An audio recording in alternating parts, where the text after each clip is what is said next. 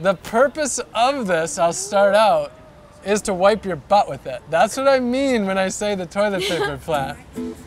Your little plant here will become this. Hey there. Good, how are you? Do you want to learn about the toilet paper plant? The toilet paper plant. Feels good. Plecranthus barbatus is the genus and species, also called the Blue Spur Flower. So it's got a nice minty smell to it. It's super soft, softer than any toilet paper you can buy at the store, but at the same time is strong and doesn't break. It's the perfect camping toilet paper. Yeah. Oh, he's going camping this weekend. He really Take is. this camping. You'll see. Yeah, I'll use it. I'll bring it this weekend.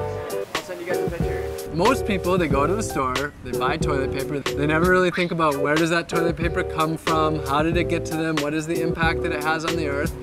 What I realized was I was working to make money, to buy toilet paper, to wipe my butt. We are cutting down trees that could take decades to produce, and we're just wiping our butts on them, throwing them down the toilet, and making a waste product that has to be dealt with and that pollutes our earth. So, you know, when I realized that, I just said, no more.